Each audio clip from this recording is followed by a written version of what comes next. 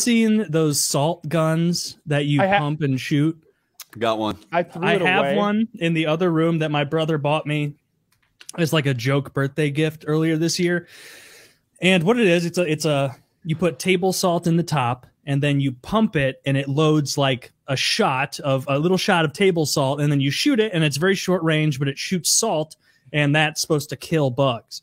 And first of all, don't use it on wasp. It does not at all kill bugs. If you tried it on a wasp, you're fucking ridiculous, because there's zero chance this shit is doing anything but upsetting a wasp. We got the 2.0. I've gotten like I've abandoned the salt shotgun in favor of my old dish towel with flies, because I'm better at whipping them with the dish towel. Like I was doing range practice for the past couple weeks, where I'd be like, oh, a fly in my kitchen, and I'd like go grab it and cock it, and I'd be like, okay, I'm 5 feet away. Okay, that just moved him a slight bit. All right, let's wait 20 minutes to see him again. We got the 2.0 and it kills flies, but there was a beetle, like a little.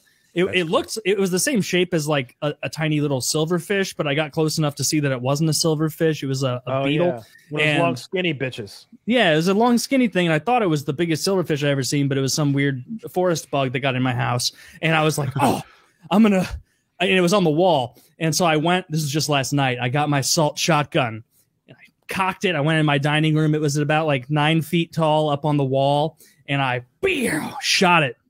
That's exactly what it is, bug assault. I got the upgrade. And it hit it, and not even enough to knock it off the wall. It just staggered it. And so then I cocked it again and like reached up, extended to where the barrel was like maybe 3 inches from it. And I blasted it, and it comes down, and it's like wings are still working. Now it's on the ground and it's moving, and I'm just going, oh, bang, bang.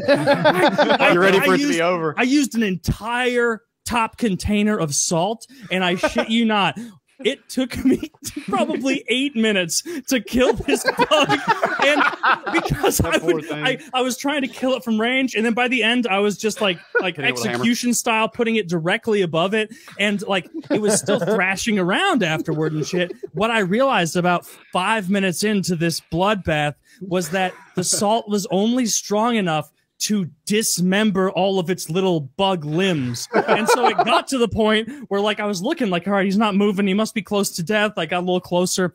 No, it's just it had blown all of its legs off. It looks like a roly-poly. Except for one crawler. No. And I was like, this is horrific. And so I got it with one more, just right in the back, and it blasted it underneath my drink cart where I like keep my wine glasses and my wine and vodka and stuff.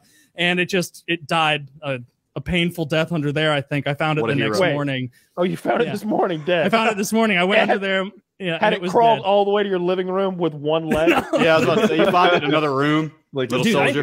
There's so many bugs around here because I live so close to the woods. Like I found a brown recluse the size of this fucking, sponsor weed container the other day, and like it was so foolish that it thought I wasn't awake at 1 a.m. and that I could just walk across the kitchen floor. No, I pinned it, crushed it enough for it to feel it, but not to kill it.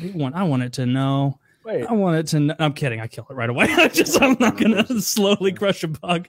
But yeah, brown recluse are the worst bugs out there.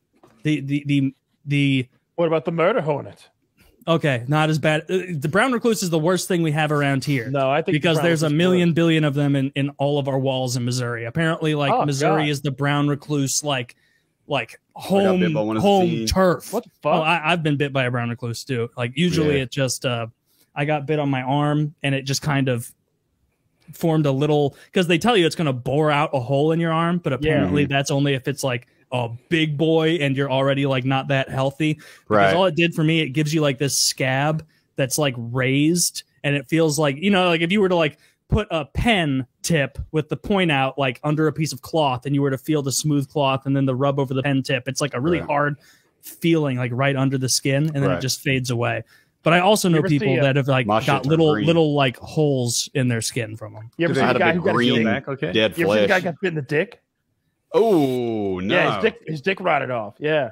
Did he just not do anything? That's the story they always told us as kids. Like be careful with that. That guy's dick rotted off because he was embarrassed to tell anybody. Always tell kids if something's wrong with your dick. Tell.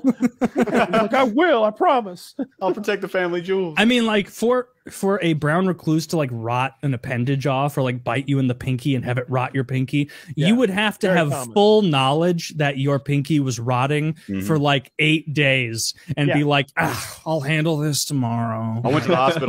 like procrastinating as you're seeing bone exposed. You get bit on the balls and like you're embarrassed. You're like, maybe it's just an infection. Maybe it'll won't be. Maybe, you know, like some people don't realize they have a serious medical situation going on. It is, and it's a product of our American system, right? That a lot of people wait until it's too long to go. Yeah.